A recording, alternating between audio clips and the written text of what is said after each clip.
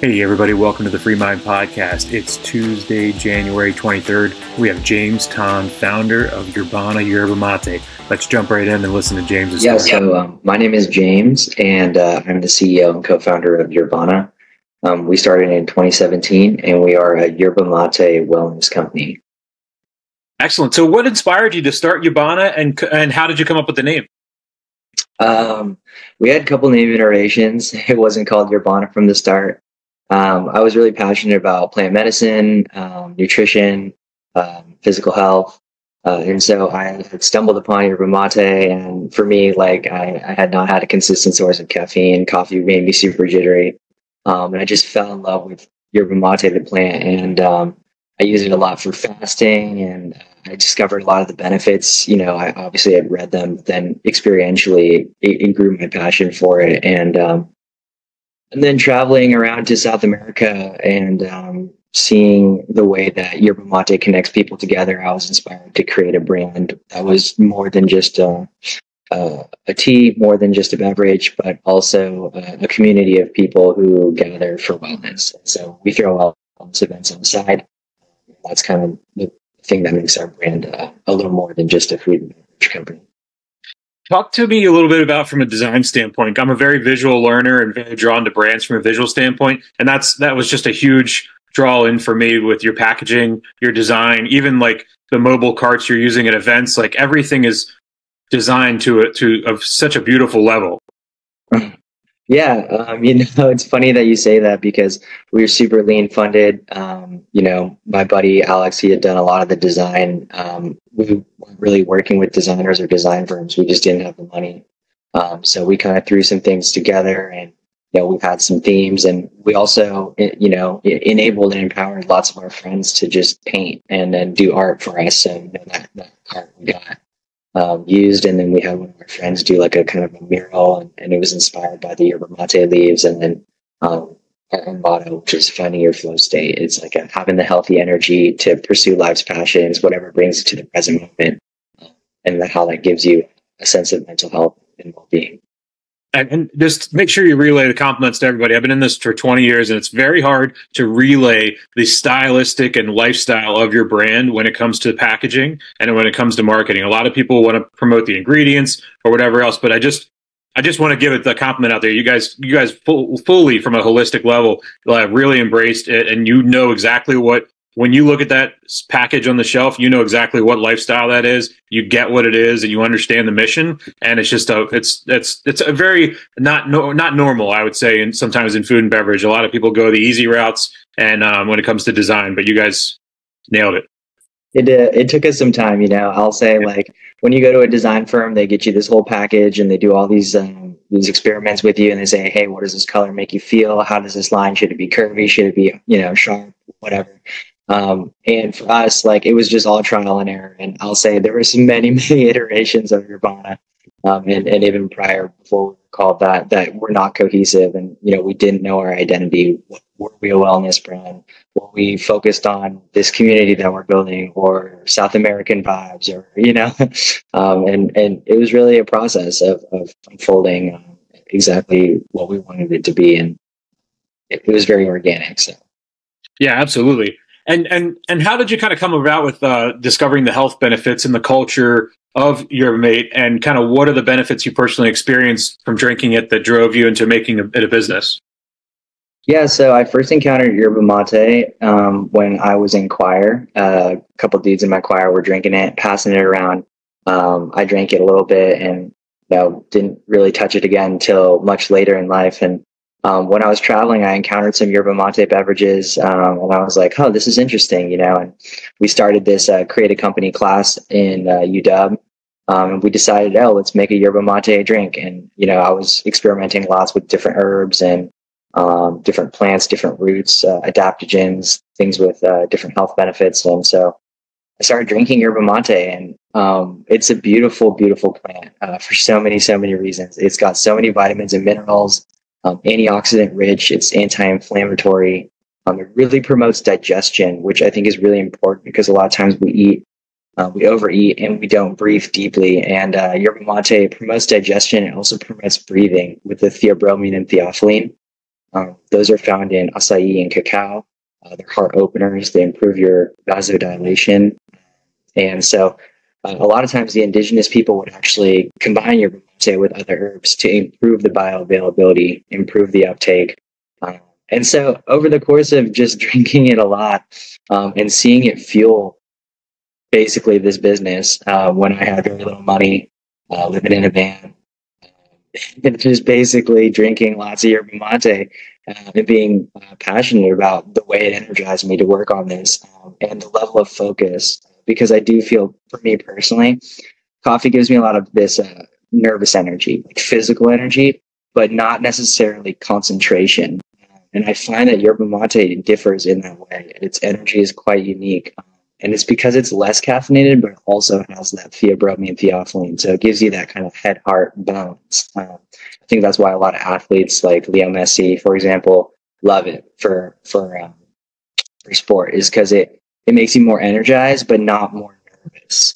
And sometimes I remember I would take tests in college and drink coffee before them and totally misread questions and just skip over it and you know, fat finger when I'm typing and realizing that not all energy is good necessarily.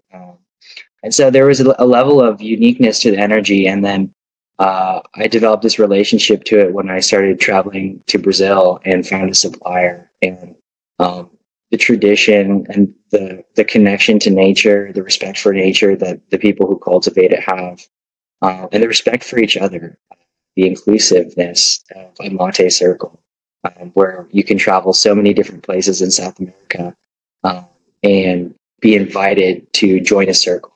And it's so inclusive, it's so inviting. And it really showed me that holistic health is so much more than nourishment for the body, but connections. And so a big part of our business, instead of marketing traditional ways, which would be like putting stickers in cold cases and buying swag, we throw wellness events. And it's really been an awesome thing that plays into all my passions. And I found before I even knew yerba mate was the thing that brought all of my loves together. It was like I was inspired to pursue it. And so it really, yeah, it was so organic, and I'm so appreciative now that this is the thing that I've staked my my life's work on, and that it really just it fills all my, you know, all my passions. So that's awesome. And from a standpoint too, now that you're in the business aspect, you're on retail shelves now, and kind of where can people find out where you are and get your products? Yeah, so right now we are distributed mostly in the Pacific Northwest. Our biggest chain is QFC. We are looking to expand online as well. And I am looking to actually expand our products more into the loose leaf tea. So we've been a small business. We've been operating as a beverage company. I'll be honest, Beverage isn't a small business type of company. It's a raise a lot of capital. It's a burn a lot of cash and look to exit. And I didn't know that going in. But I really want to create a sustainable business. I really want to not sell it and make it something that continues to create good in the world and promote this wonderful herb. And I found, like, honestly, so many people think that yerba mate is this yellow can beverage called guayaki, and nothing against them, but it just doesn't resemble yerba mate at all. Unfortunately, it's very caffeinated, it's very sweet, and it doesn't taste like the herb. And so we are going to expand online. I think online will be one of the best places to get us. And I'm going to start launching some new products with adaptogenic mushrooms, CBD, and also this wonderful powder. It almost resembles matcha. It's like the matcha of yerba mate. It's called chimarrão, and it only comes from the south of Brazil. So we're going to be launching a product here pretty soon. So everyone should be looking out for that one. It's going to be amazing. It's going to be like nothing really that is out there for yerba mate, and so really excited about that. That sounds perfect. That's awesome. And it's really it's good to see, like, this isn't a job for you. You're not broken down. And I mean, I know that as an entrepreneur myself, there's days where there's tears, there's days where there's laughter, there's days where there's, you know, cold showers, hot showers, all the mix in between, ice showers, ice baths. But You know, I can see, and that's one of the reasons I love doing this podcast is I can see the joy, like in the fact that you're controlling your life, you're controlling your destiny, and you're taking something you're passionate about and spreading it out in the community, and that's just phenomenal. It's part of the reason why our motto is find your flow state. And I really think like you just follow your intuition and you don't worry too much and you let life develop you in the right way, and you end up just falling into your passion. And there's something beautifully organic about not overthinking it and just kind of following your intuition. And the universe wants to see you thrive in the most beautiful way, in harmony with it, you know. I really believe that, and I had no idea I would love Yerba Mate so much, or that this would become something that I was so passionate about. But you know, working on it for so long, and you know, the journey of every entrepreneur is they don't get paid for a long time, you know, and especially if you're in beverage. I'm telling you, I'm warning all future beverage owners. But I'll tell you, when you do what you love, it makes you rich in a way that you can never justify with a salary. So No, that's flow state. that's that's a great point. One of my biggest drivers when I started doing this full time and got out of an exclusive contract to start spreading out and more controlling my time, and that became more valuable than anything else, was being able to control my time and my pace. And yeah, things are bad some days and things are good some days, but at the end of the day, for the most part, I have control of my time. So, and that's a valuable thing. I want to go and talk about sourcing your ingredients and ensuring the quality and sustainability of your products. We've seen a lot over the past years of different supply chain issues and things like that. So without sharing your secrets though, like how do you source your ingredients, and then how do you ensure the sustainability of that supply chain? Yeah, I'm glad you asked that. That's one of the things I am absolutely most proud of our brand. For me, starting a business, a huge part of it was being able to control the ethics of where my creative energy was being poured into, because I did such a deep dive into business, and for a while I was very hurt by what business was doing to the earth. Very almost anti-business, to be honest, until I really opened myself up to see that no, it's actually innovative businesses that are going to change the world. It's people that want to do business better and do it better to the point where people don't want to support the businesses that are doing things poorly. Our farm is in the southern state of Panama. It's in a Cruz Machado, and it's in Brazil. It's beautiful. It's completely permacultured and agroforestry. So basically, this farm has no plowing. It has no watering, no fertilizing. It literally just grows in the jungle. And there's something so beautiful about the community of plants and the way that it enriches the soil and allows the yerba mate to grow with such vitality. And I've really never been to any farm that is like that, where you could never tell it's a farm looking at it from the sky. You know, it's really just forest jungle, and it's super lush. The soil is just so rich and red. So this particular farm we work with, one thing that's special about them is that they don't have any sales internally in Brazil so they actually only export. And because they do that, they go and get all of the highest certifications. So they are actually able to export to the EU, which is one of the highest standards. They have organic certifications from all over Brazil, Canada, North America, the United States, Europe. They also sell to Asia, and they have working on the Rainforest Alliance certification, which is a very comprehensive. It's the way that you treat the land. It's also the way you treat your people. It's safety, and so this farm really goes above and beyond. It's a lot smaller than the traditional yerba mate, and the thing about business in Brazil and in a lot of places in South America is the big businesses can have certain practices that are not personally aligned with my ethical code of conduct. And, you know, when I first met this farm through a mutual friend who was also distributing, Dave, shout out to Dave, distributing some products from Brazil, I was going to travel down there, and it just felt right, you know, and I was concerned that I was going to go to the farm and have a problem. And I was so pleasantly surprised that they were going above and beyond.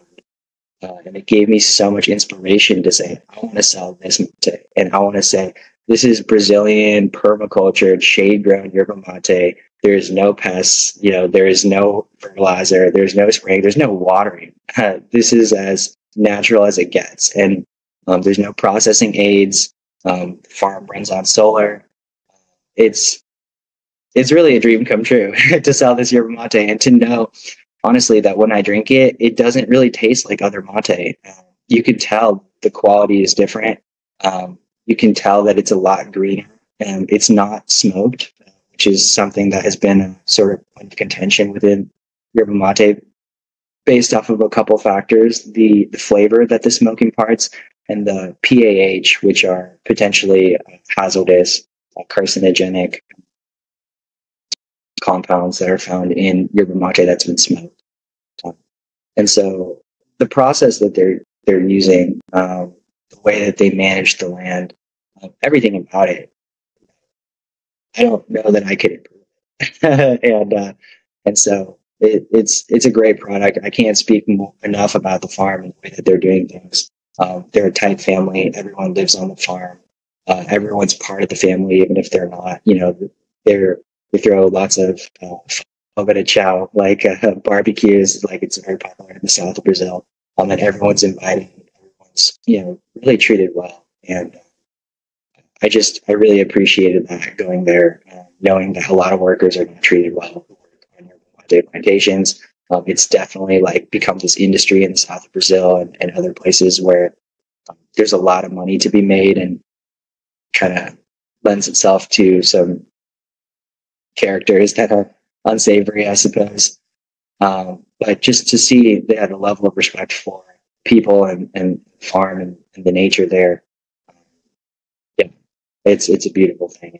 I'm super stoked that that's where we get our yerba mate from, and that it's very different, honestly, in flavor and composition to the other ones. That's yeah. The kind of when you get started out and when you're going through this, and as a young entrepreneur into the food and beverage space, tell me a little bit about your life prior, before you started this and making money selling this. What were you doing in your life prior to this as your career and occupational kind of financial dividends and whatever else? Yeah, so I actually started this company in college with my buddy John. Yeah, and we put in like $5K of our own money each, and we got incorporated. Which again, I would not incorporate right away. I would just kind of figure some stuff out first. You don't need to do it too official. You have to until you have to. Don't go too official too yet. Make it a hobby until it really needs to be something. Yeah. But we did all the kit and caboodle. We raised a little bit of angel money from a wonderful investor who's been so supportive. It's kind of a fun story. I don't know if I should say this, but it's my whatever you want. Yeah. It's my previous business partner's ex-girlfriend's father. But he is, man, so professional, and just what a spirit to have behind us, and just encouraging me to continue on and pursue my passion. I cannot praise him enough and give him enough thanks for the support he's given me. But yeah, we started it straight out of college, and we did not know a lot. And there was a whole process, honestly. I wasn't even telling people we were starting a business. It was more like I'm learning how to do business, and I'm learning about myself. And I honestly feel that for the first 3-4 years, like we were floundering hard. We didn't know what to do. I was making it in my garage, like in my apartment. I ordered a pallet of bottles that was like in the back corner of my apartment, and like I was bench capping, and like my buddy was supposed to be going out driving around selling them and stuff, but it was like super painful every time. You give out a sample, you're like, man, I spent like hours on that sample. Like I brewed tea, threw the kegs in the fridge, got them cold, hooked them up to the CO2, shook them to carbonate them. It was like, oh man, what a process. But this was the first thing. I worked some other, kind of basic jobs, catering and whatnot. But this was my first. You do what you got to do to drive the dream. Yep. Yeah. I also started in college as well. So my this is 20 years ago as a dorm room business. Mm-hmm. And I was way, and believe it or not, I was way ahead of social media. And I got laughed out of every client meeting because I was trying to build them Facebook groups and all these social media things. And people just said, get out of here, get out of here. So I finally found a client that was a little bit progressive at the time and understood what was going on. So I had one of the first Facebook groups in Philadelphia before it was a Facebook group, like back in 2008, when you had to have a college email address to join Facebook. So that was not 2008, it was probably 2004, I'd say, I guess at that point. And then 2004, 2005. And then all of a sudden I wanted to communicate. I was doing sales for beer. So I was going door to door at bars selling for a distributor. And I was like, man, this is crazy trying to communicate all these events that are going on. And how do I harness all this in one place? And so I started a group called Nate's Bar Promotions. And literally I would just every promotion I sold into at my accounts, I would just put in there. And then people would just keep following me around with all the different promotions. And my bars started getting all excited because when I would have my promotion, it wasn't just, oh, Heineken's on special. And it was Heineken's on special and Nate's bringing 50 people in the door. You know what I mean? So it kept building from there. And I was like, man, this Facebook thing is incredible, but it's like so small. It's only for college kids. And I'm like, I can't wait to like get this bigger. And then they made it bigger. So and I've been doing that since then with using it for sales and marketing.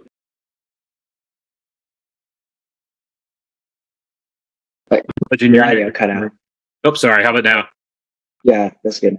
Yeah. So a lot of people, like you said about you're afraid to kind of say that you were running that business in the dorm room. I know like that's a big thing when you're like, hey, nobody's going to believe me. What do I know? I have no experience in the world. How do I know how to bring something to market? But you make do. And that's the one thing about that grit and that determination of the entrepreneurial spirit that like you can figure it out. It's like you don't need to go to, you can go to school and get that foundation because it's important. It's one of those things that you have to get it in there. But after that, you don't have to spend 20 years in some career to start a business. There's so many great stories of people starting their businesses in college. And then also, other great stories of people starting their businesses after their kids went to college and they had all this free time. And then they realized they were passionate about running a business. And that's there's a joy in that dichotomy of how people get started. And, just kudos to you because I know you get out there, and especially when you come out, and I can remember countless networking meetings and things like that where people are like, "Oh, you're going to do this? What do you know? What do you know? You don't know anything yet." So that perseverance, and one of the things we talked about the other week on one of the podcasts was about accepting rejection and understanding the differences of a no to a not right now, and then making sure that you didn't take every no as a never situation and interpret them as a not right now. And how a lot of people get burned out on the second or third touch point because they can't handle the rejection and they take it too personal or whatever else. But, sometimes you just got to roll up your sleeves and take those beatings when you can, Yeah. If there's one thing that I've learned from Yerba Mate, it's resilience. It's what's an adaptogen. It's that ability to adapt. It's the ability to take stress. And, I'm at this point where like, things aren't going perfect. Never, almost never. I'm like a pinball, but I'm just, I'm kind of go with the flow at this point, and you become kind of immune to the rejection. The more you toss yourself in the fire, the more fire resistant you become. So, I think that it really cultivates that within you and that belief in like, hey, I can like just go out and hustle and make this thing happen. No class will ever teach you. Nothing will ever really prepare you. And that's why I think it's all learning by doing. It's all experiential. And I encourage everyone to do it. And when I listen to one of my favorite podcasts is How I Built This with Guy Raz. It's an entrepreneurship one. And when you listen to all the people, they don't know what they're doing. They're all experimenting. They're learning by doing. And a lot of them don't come into their most successful business until much later in their life. And had no prior experience. They jumped from some career path into it and just said, like, I want to bet on me, And so I always encourage everyone to just go bet on you and don't give up, and you're going to fail. But if it's something that you like and you care about, like, you're going to have the persistence and it's going to help you grow in a way that you never thought was possible. There's a lot of times where, you get a lot of people where let's say you're interviewing salespeople, for example, and you're in that interview process and they try to tell you, how do I get trained for this and everything else? And it's like, you can come up with the most onboarding extensive training process in the world, but really at the end of the day, there's not a book for it per se. It's like there's a million books out there about sales and things like that, but to teach yourself and to learn how to situationally manage and pivot on the fly, that's the differential between a true salesman and someone that's an order taker. And I think that's one thing that, like, with all the books in the world, and I'm one in the bottom. I have a library full of business books. But at the end of the day, that's that number one thing, like you're talking about too, that situational management, that understanding of the customer, understanding your mission and your values, and listening enough to make sure that they're aligned, and then selling them afterwards. And then also having the decision sometimes when you heard them, maybe you don't sell to them because you realize it's not the right match for what you're trying to do too. And you don't want to be a burden in their inventory. And it's not going to sell through the way you want it for success on your brand. So that listening and that encouragement is really important, and understanding that. And that's, like you said, there's you can take all the classes in the world and they're important for some foundational things, but unless you can situationally manage yourself and pivot on the fly in a conversation, that's a hard part. That's a hard differential for networking. Mm-hmm. Yeah. What would you guys what would you say you have some things coming out for the future, the loose leaf teas and things like that? Kind of What would you say as far as how you would describe your leadership style to your group, and how you represent whether it's your employees or your outbound community as a whole, and kind of what's looking down the future? You said about obviously e-commerce is coming in, some distro expansions possibly, and kind of let us know what we have to look forward to in the future. Yeah, so let's break that down. My leadership style, I would say, is like organic. Like, I want to understand your nature. I want to build a system around you that seems minimally invasive and plays to your strengths. And I think, like, it's like all about flow. Like, how can we create the processes of the least resistance? How can we create efficient systems that work in harmony with each other? How do we not fight our nature? How do we really understand what people's strengths are and play to them? And even within, like, our path, like, of where we're pursuing, like, what are we passionate about? What feels like we'll have intrinsic motivation to succeed in, and so I would say that's my leadership style, if that could be classified as one. Our distribution, I really look to expand our online presence. I want to create more content around Yerba Mate, around the benefits. I'm a little camera shy, actually, and I like have a hard time filming myself and, like, making content. But I would love to just educate more people about the herb and let people know that it's more than this canned beverage. It's not just this energy drink, but it's this beautiful, beautiful herb with so many benefits. And really promote the farm and the way that they're doing things. We've got our loose leaf tea. To get it on our website in a 1 pound bag. We're going to start wholesaling. So basically, we can sell the yerba extract, and we can sell large bags to people who want to open a tea shop, people who want to start a beverage or a food product. We're going to start selling some of these puyas or gourds. Basically, there's a couple of different ones that I've been sourcing from Brazil. And then we're going to start selling some of these Baldias. We have a couple already available, but a couple different styles. And these are wonderful, not even if you're into yerba mate, but just if you like sustainability and you like tea and you want the maximum diffusion of your tea leaves without the inhibition of a tea bag. Like, I'd love to see bombas just become really popular amongst tea drinkers, because it's like a French press, but you get a straw. And it's more fun to drink out of, and they're wonderful. Then eventually we'll launch a line of thermoses. These are wonderful, and if you travel around South America, you'll always see the mate drinkers carrying around their thermos. It's so common, and it just makes it so readily available. Then the last thing would be the powder. And this is just a beautiful, beautiful thing that only is found in south of Brazil. It's called chimarrão.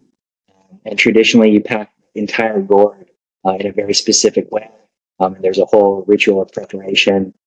But we would be selling this powder as like an ultra refined powder, almost like a matcha product, where you could use a sort of milk fermenter or like a whisk or something like that and create beverages with that. And I'll be doing some tutorials on that. And I think that's really going to open up coffee shops, which I would love to see, because before matcha, really, you never saw like a green tea latte. Like, you kind of had to have something more concentrated. So I hope to get this all over the place. I hope every coffee shop has yerba mate. I hope people start knowing about it as an herbal tea, not just an energy drink. And so, we've got plans for online, and hopefully we'll get some distribution here in the Pacific Northwest and beyond. We'll keep scaling. Excellent, James. Well, hey, give a shout out to all your different platforms that you're on, how people can connect with you and can in touch with the brand. Yeah, you can follow us on Instagram, Yerbana or Yerbana_Mate. That's our Yerba Mate account. The other one's our wellness events account. You can follow me, James J. Tan, JamesJTan. And I think those are the best places to follow us. You can get on our website, yerbana.com.